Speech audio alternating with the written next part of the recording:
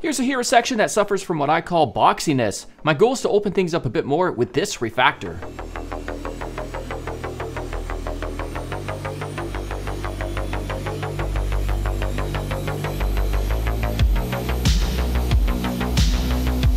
Now to reduce the blockiness, I'm going to not contain the logo and the navigation within a container. There's a consistent amount of near white background behind it so we can make those elements black for good contrast.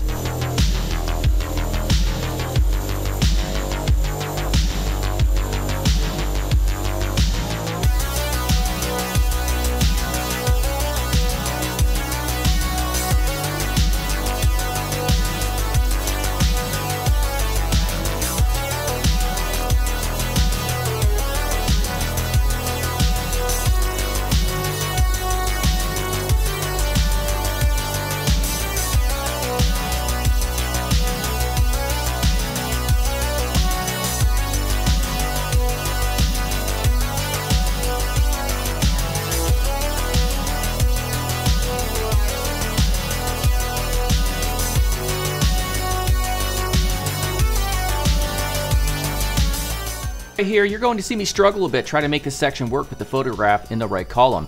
I just couldn't make it look good because that particular photograph did not contrast well with the background it was sitting on. You'll see how I decide to fix this by altering the layout and changing the photograph here in a second.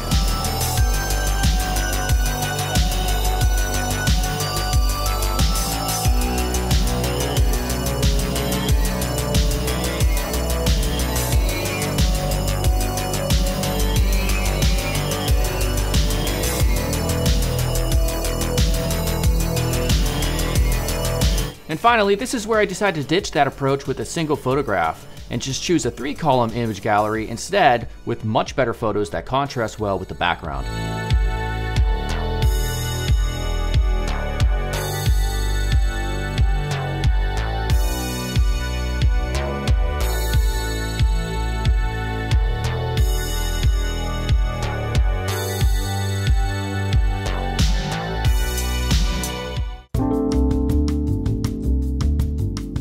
Here's a hero section that lacks clear visual hierarchy, as things are just too dispersed and you're not quite sure where to look first.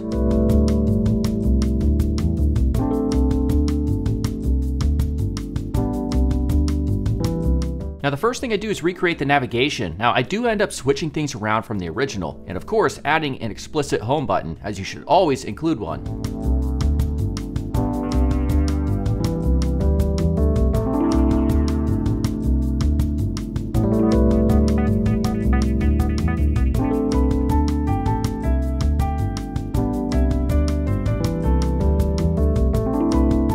Now next up, I do try to take a similar approach with the enclosed hero section, but in order to open things up more, you'll see I will ditch this approach and opt for a more open-ended environment for this hero section.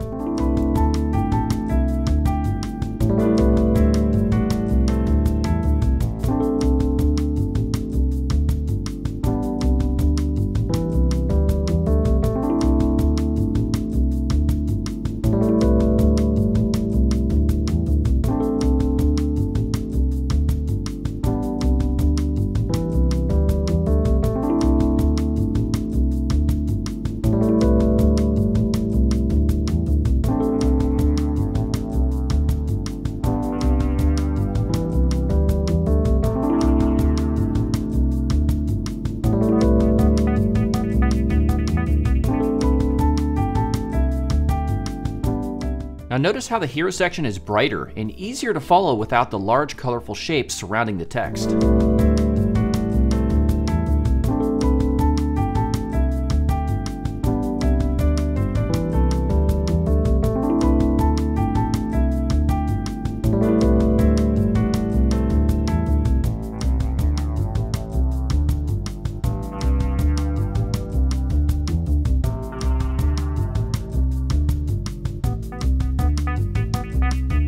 To add more interest and texture to the design, I found an illustration pack consisting of hand-drawn elements.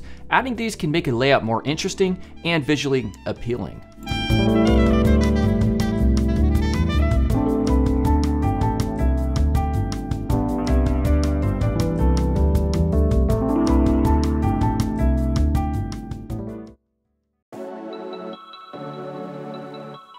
Now here's a rather standard approach to a developer portfolio hero section. I'm going to revamp this in multiple ways, and not just the design.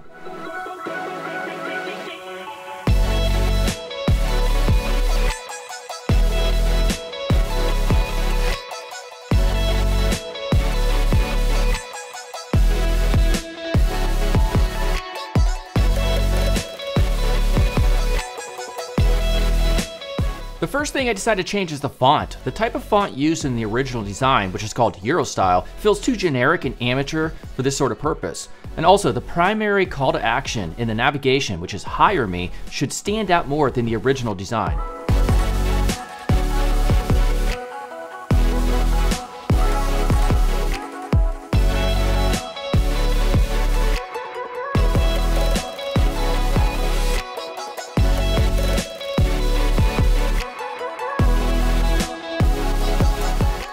Now this next section is very important because you're using bad ad copy. Marketing 101 dictates that your headline should appeal to emotions and not features. You want unique ad copy that informs the user how you're going to benefit them. You don't want to use it to tell them your name or that you're simply a full stack developer.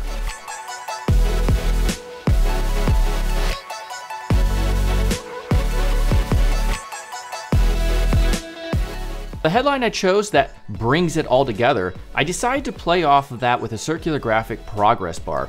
And what's really cool is I was able to tie into the type by making a small dot connect with the I in bring. If you can make your design unique, interesting, and relevant like this, it's always a plus.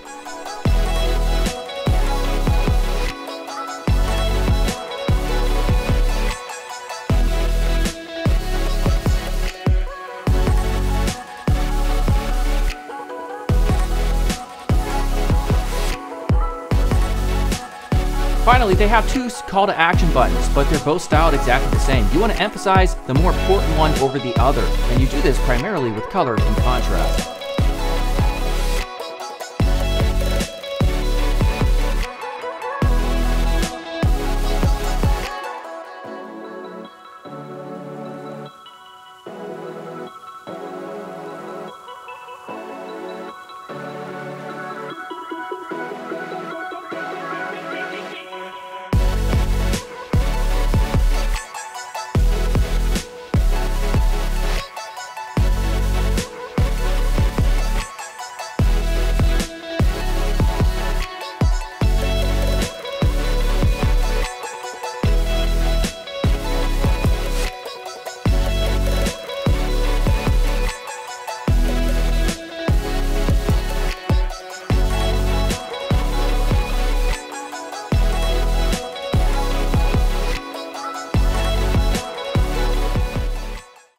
Now, chances are if you're watching this video, you probably want to be a better designer. And if that's the case, how much do you really want it? Because at DesignCourse.com, I've created a UI UX course that will help you go from designing layouts that I might rate a 4 or 5 up to 8 and beyond. But more important than that, as a better designer, this means that you can land higher paying clients and jobs. This course includes over 16 hours of video, 40 interactive UI design tests, and even mentorship where I personally take a look at your work that you submit, I review it, and many times I also revise it, providing you with great feedback to help you become a better designer. Now, for this video, I want you to use the coupon code UI2022, and that will give you 22% off at checkout.